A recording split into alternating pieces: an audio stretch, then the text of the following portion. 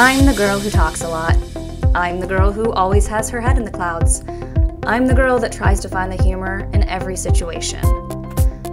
I'm the girl who's too much.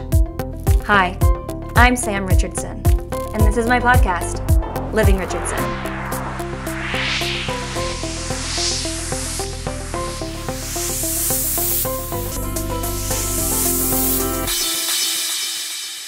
I hope you're enjoying getting to know my backstory.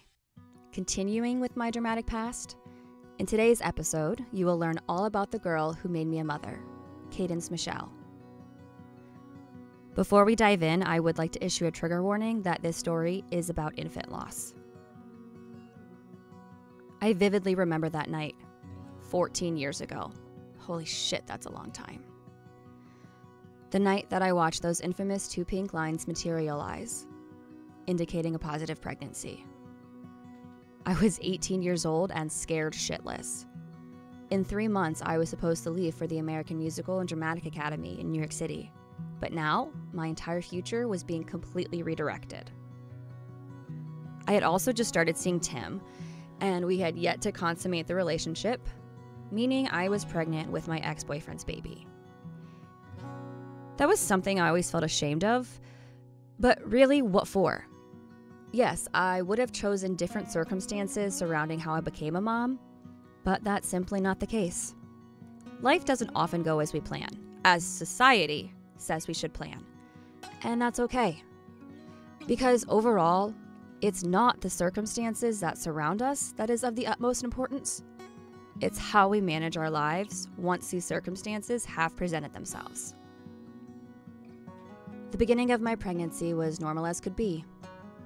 So I was in complete shock when, at my 20-week ultrasound appointment, my doctor noticed something wasn't quite right with the baby's heart. She referred me to a specialist, and I was told my baby was going to be born with a congenital heart defect known as pulmonary atresia.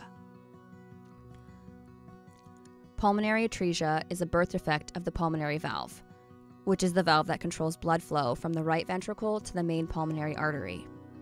Pulmonary atresia is when this valve doesn't form at all, and no blood can go from the right ventricle of the heart out to the lungs. About 1 in every 7,100 babies born in the United States each year are born with this congenital heart defect. The doctors informed me that once the baby was born, she would immediately be placed on a ventilator and transported to the local children's hospital and admitted to the NICU while she awaited surgery. She would undergo her first open heart surgery to place a stent at only a few weeks old, then again between the age of 6 to 8 months old, and again around the age of 4. Other than seeing specialists and having multiple echocardiograms performed, my pregnancy remained pretty normal. On February 2nd, 2009, when I was 38 weeks pregnant, I had my normal weekly checkup. When the doctors checked me, I was dilated to 1 centimeter and I was having mild contractions. So they decided to admit me for monitoring since I was considered high risk with the baby's condition. Through the night and into the morning, my contractions became stronger and it was clear that labor was starting. However, I never dilated more than 1 centimeter. We later found this out to be that I have a tilted uterus and apparently I will never be able to have a natural birth. As my contractions intensified, the baby's heart rate decreased with each one, which was obviously concerning. So I was taken to the OR for an emergency C-section. On February 3rd, 2009, at 1:33 p.m., Kaydance Michelle Shamrock was born. And as cliche as this is, my life was never the same again. I had the opportunity to hear her cry for a few seconds, but they whisked her to an adjoining room to insert her breathing tube before I had the chance to see her. After I was stitched up, I was moved to a recovery room where they would allow me to briefly see Kaydance before they transported her a mile down the road to the children's hospital. I will never forget the first time I saw my daughter. 5 individuals dressed in jumpsuits that read "Transport Team" slowly and steadily wheeled an incubator into my room. There was a small door, if you will, on the side that opened, and I was able to slip my hand through and touch her. I was only allowed to be with her for a few seconds. And I'm not even exaggerating on that. She was in my room for less than a minute before they had to move her. She was all I could think about as I laid alone in the hospital room that night, unable to sleep. The life I had carried for 9 months was finally here, but she wasn't with me. Originally, I was told I wouldn't be able to visit her for a few days since I had a C-section, but on the day following her birth, my doctor allowed me to leave my hospital to visit her for an hour. As I was wheeled through the NICU room, I thought my heart would stop.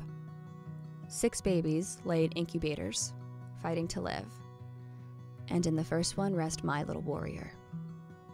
I slipped my hand through the opening again, and as if on cue, her eyes fluttered open, and my daughter and I looked at each other for the first time.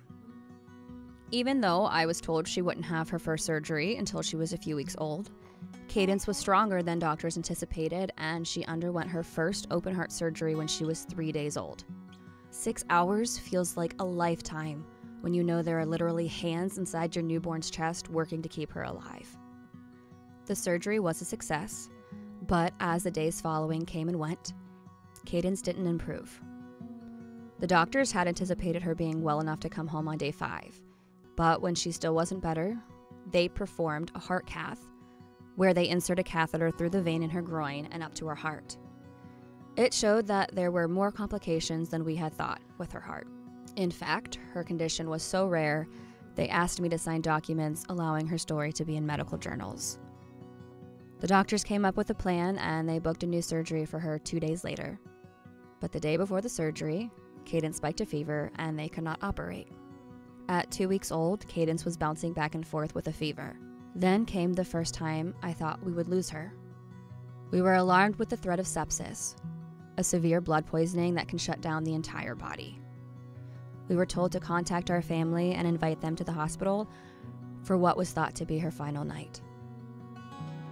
My grandmother, you know the one, sat by Kaydance's bedside holding her hand all night. I genuinely think this is what led her to survive the night and awake fever and sepsis-free. She had such the little personality. She had learned the doctors' voices, and when she heard them, she'd pout her lip and let out what would be the loudest scream of all if it weren't for the ventilator. She would become so content lying in only her diaper, getting her tan under the heat lamp, that if you even so much as thought to touch her, you'd wink at the cranky beast inside. We'd wash her with a washcloth, and if you accidentally tugged her hair, she'd pout that lip, crinkle that forehead, and you knew you were in trouble. It was so hard to believe that this baby that looked so healthy could be so sick. When Kaydance was a month old, there was still no progress. And after being so sick from the sepsis, they figured the only thing they could do to save her was to get her a new heart. In order to receive a new heart, she would have to be transported to the Cleveland Clinic, but transporting her would be a risk. Because she was so sick, the ride could be fatal. I was given every mother's worst nightmare. Do I proceed with the transport, or do I let them slowly stop the medications and let her go peacefully? During my pregnancy, when I learned that she was going to be sick, I promised myself and her that this was a fight I would not back down from. I would not stop until all of our options had been exhausted. So, the next morning, I put my sweet newborn on the Air Bear, the children's hospital helicopter, and off she went to Cleveland. Usually, one parent rides with the child, but Kaydance was on so many different medications, her pumps for all of them took my seat. To everyone's surprise, Kaydance made it, but she did suffer a stroke during the flight. Unfortunately, we wouldn't know the severity until she was older and would become more mobile. When I arrived at the hospital half an hour after her, the doctors were suited up and waiting for me. They had a new plan of action, but they needed my signature until they can take her back for surgery.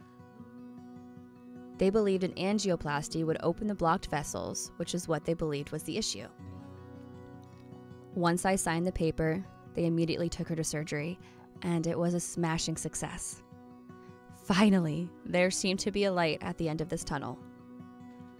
Until the next day, when she cardiac arrested in front of me. Kaydance was so sick that there was one nurse specifically assigned to be in her room 24/7. I was sitting on a chair in her room reading when suddenly Kaydance's heart rate quickly began dropping. The nurse threw her head in the hall and yelled, "We need a crash cart!" I jumped up with panic. Doctors and nurses flooded in, and I screamed. The only thing I could do. One nurse took me by the shoulders and pulled me into the hall as I fell to my knees. Other parents entered the hall and comforted me as we watched the nurse through the glass window perform CPR for 3 minutes. Then a miracle. Kaydance came to, and things went back to normal, as if nothing had happened. Kaydance went into cardiac arrest twice again after this incident, and each time they were able to bring her back. It was as if she were meant to be here. A week later, they were ready to place another shunt, the first step on getting her home. It was another 5-hour surgery. When it was over, they told us that she would be sleepy from all of the medication, so that she wouldn't be alert. But by then, we knew to expect anything but the norm from Kaydance. With the first word I spoke, her eyes flew open, and she looked at me as if to say, "Hey Mom, look at me. I've got a new shunt. I get to come home soon." Kaydance had a fabulous next few days. Vitals were looking good. She was pushing a lot of the fluid off, and she even started to gain mobility in the right side of her body that she had lost after the stroke. I couldn't believe a 6-week-old baby could be such a fighter. Then came the worst day of my life, March 20th, 2009. I could sense something was wrong when I entered Kaydance's room that morning. The nurses told me her vitals were done and that the doctor wanted to talk to me. Waiting for the doctor, I decided to give Kaydance a sponge bath. The nurse left the room for us to enjoy our mother-daughter time, which gave me red flag signals because for 6 weeks, the nurse never left the room. But I began bathing her. If I was given the opportunity to relive any 5 minutes for my entire life over again, this would be it. As I bathed her, I sang to her. She focused on me so intently. It was like she knew this would be our last moments together. I sang to her until she fell asleep. As soon as I was done bathing her, my mom and grandma came in, followed by the doctor. As if on cue, Kaydance's heart rate declined again, like the 3 previous times it did when she went into cardiac arrest. I jumped up and looked at the doctor and nurse, waiting for them to spring into action. But they didn't move. They just stood there watching the monitor. I remember yelling, "Aren't you going to do something?" The doctor turned to me, and I knew what I was about to hear. It seems as though Kaydance has sepsis again. She is on the highest volumes of medication. There is nothing more we can do for her. This time she will not pull through. It's time to say goodbye. I collapsed into a chair and buried my head in my hands. My brain would not wrap itself on what I had just heard. I thought it was a dream, but it wasn't. The fight was really over. All the blood rushed from my body. I couldn't move. I couldn't think. The baby I had grown and loved was leaving me. My family came again, and all we could do was sit and watch as she slowly faded. The nurses let me hold her as she passed. They informed me that approximately 15 minutes after she was placed in my arms, she would probably go. Much to everyone's surprise, an hour later she was still breathing. I decided to let my family get the chance to hold her as well. All 11 people got to hold her, and about 10 minutes into the last person's turn, she started fading faster. She was placed back in my arms, and 5 minutes later, the doctor checked her heart, and she was gone. At 3:15 a.m. on March 21st, 2009, the nurses removed all of her tubes, which is the first time I ever saw my baby girl without them, and they wrapped her in a blanket. I held her until I couldn't see anymore. I couldn't bear to put her down. This little person that I had witnessed fight for her entire life through several surgeries and cardiac arrests was never going to open her eyes again. And that's all I wanted. was to see her eyes one more time. When it was time for me to go, I kissed her soft skin and handed her to the nurses. With the support of my family and their arms locked around me, I found the courage to hold my head up and walk down the hospital hall one last time. To this day, I can still smell the sterile stench of antiseptic. I went home the next day after not being there for 6 weeks. This was my home, but now it felt like a stranger's. Cards and flowers rained through my house, and I cried with every single one. The funeral parlor let me dress Kaydance and fix her hair, since I never had the chance to do it while she was alive. She was so beautiful. I held it together decently through calling hours, and then it was time to go. That's when I lost it. It would be the last time I would ever see my baby, and I wasn't ready to give her up. My grandfather and Tim had to pull me away and walk me to the car. The next morning was her funeral. My mom and I carried her casket. It was so tiny. At the burial, when the service was over, I threw myself onto her casket and screamed when they pulled me away. Go ahead, call me dramatic now. As the days went on, everyone surrounding me went back to their lives, while I didn't move from my couch. I honestly did not do anything but watch movies, clutching a stuffed animal that had been Kaydance's for a month following her death. Then one day, I realized I was only 19 years old, with a lot of years ahead of me. It was time to make the decision to either pick up and keep going, or allow myself to be swallowed up by this tragedy and never crawl out of this deep hole of depression. I knew I owed it to Kaydance to keep living, to find happiness and honor her memory. So I got up and started down the path that would lead me to where I am today. I don't tell this story to receive pity. Honestly, I've grown numb to pity, numb to the somber expressions that consumes people's faces when I tell them about her. I tell her story to remember her fight. That is something I will always carry with me. I tell her story to bring awareness to congenital heart defects. I was fortunate that the doctors caught the defect while I was pregnant, so we were prepared when she was born.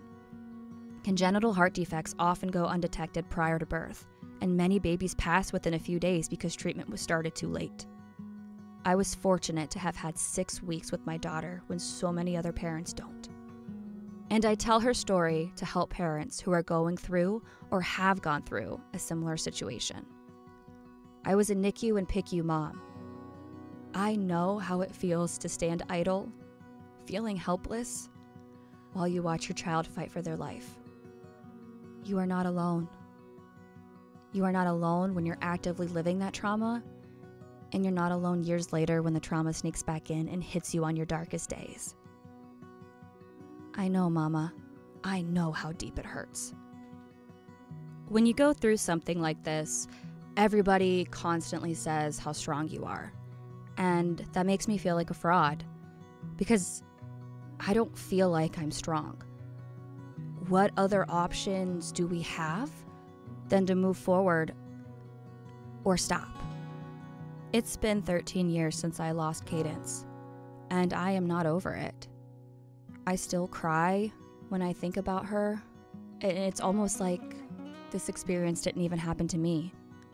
I think I have an issue dissociating through trauma, and I guess that's for my mental health episode. But over time, your life adjusts to the trauma you experienced, and it no longer is something that happened to you. It becomes something that is part of who you are now and part of your story. Often people will feel bad for asking me about Kaydance, thinking it hurts, but it doesn't at all. I love talking about her. I love remembering her. I knew one day I would have kids again, and I was always worried that they would feel a disconnect from her. But I tell them about her, and they miss her just as much as I do. We really don't give our children enough credit, you guys. They understand so much more than we think they do. I also wanted to speak about the miscarriage I experienced. I mentioned in an earlier episode that I had a miscarriage that was called a blighted ovum, and I received a lovely email from a woman named Emily regarding that. Emily wrote that plenty of women talk about miscarriages and pregnancy loss, but few talk about the specifics, much less blighted ovums. I gasped when you actually used the words because I don't think I ever heard anyone else do so outside of a clinical setting. First of all, Emily, thank you so much for reaching out. I am so glad that I was able to help you feel less alone with what you also experienced. A blighted ovum is a pregnancy in which the embryo never develops or develops and is reabsorbed. In a normal pregnancy, an embryo would be visible on an ultrasound by 6 weeks. A blighted ovum is characterized by a normal-appearing gestational sac, but the absence of an embryo. In 2017, I took a home pregnancy test and it was positive. When I went in for my 8-week ultrasound, I looked at the screen and my heart dropped. I mean, this was my 4th pregnancy. I knew what I should be looking at on the screen. And what I saw was an empty sac, except for some little things floating around, to which the doctor told me, you have what I believe is a blighted ovum, meaning you are pregnant, but the embryo is not forming. And you can see here there's a lot of debris floating around. I was pregnant, excited to have a new baby, and the doctor just looked at my uterus and said, there's only some debris floating around. Great bedside manner, right? They told me to come back in 2 weeks and we would see if there was any changes, that maybe possibly I was not as far along as we thought, but she said it was very doubtful. Those 2 weeks were absolutely agonizing because I had all the symptoms of pregnancy, but had no clue if the baby was actually there. 2 weeks later, when we went back in, sure enough, the sac was still empty, except for the lovely debris floating around. And they gave me an option. They said, we can either take you in for a D&C, or you can let your body naturally pass it. And so I decided to try to let it naturally pass. But when I was about 12 weeks pregnant, my body was still acting like there was a baby. So I had no choice other than to have a D&C because my body was going to just keep going along with the idea that I actually was pregnant. You know, I've experienced so much out of the norm and what you think you're going to with your pregnancies. And actually, it probably is more the norm because everything stays so hushed that women don't talk about the losses. Because people tell us that we're being dramatic or, well, it's not like the baby was here. So I have heard absolutely everything you can imagine following the death of a child and a miscarriage, but especially a blighted ovum miscarriage. People act like because the embryo didn't form, that you're not supposed to mourn that loss, that you didn't actually lose something. But we do. We were pregnant, and we are mourning the loss of what we thought was going to be. From the moment we saw those pink lines, we loved that baby, and we wanted that baby. And then it was gone. And nobody ever talks about what you have to do after a miscarriage. You can't just start trying to get pregnant right away. You have to wait for your levels to go down to 0, or so I was told, and had to go every week for freaking blood work until I finally was like, enough is enough. But the doctors were just so cold. I remember going in after my D&C for my follow-up, and I sat on the table crying, and the doctor walked in, and he was like, "Why are you crying?" And I looked at him and said, "I just lost my baby." And he goes, "Oh, well, this is so common. Let's get those levels down to 0 and you can try again." Just brushed off like nothing happened. Miscarriages are a real loss. Blighted ovum miscarriages are a real loss. We need to stop telling people how we expect them to grieve. And we need to learn just to be quiet and be supportive. In the 13 years since Kaydance's passing, I have heard every comment under the sun. Well, you're still young. You could have more. You're better off. Did you really want to spend your life caring for a sick child? And just so many other ridiculous comments. Even now, people will say, it's been 13 years. Aren't you over it? And like I said before, yeah, I've adjusted. I'm over it. But that doesn't mean I have to stop talking about it. Stop talking about her. She was here, and she changed my life.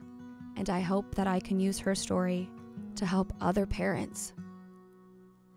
Going through all of the experiences I've gone through has taught me that we need to be less defensive, less offended, and just love each other. Everyone you meet is fighting a battle you may know nothing about. It costs nothing to be kind. Oh, sorry, this episode was a bit heavy, I know, but it's important to talk about the heavy issues. Again, thank you, Emily, so much for emailing me. If you would also like to reach out and share your stories or ask questions, I've already got a few questions rolling in. You can email me at livingrichardson@gmail.com.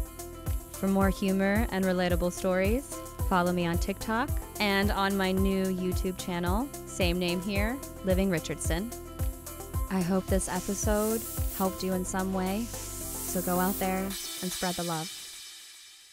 Thanks for listening.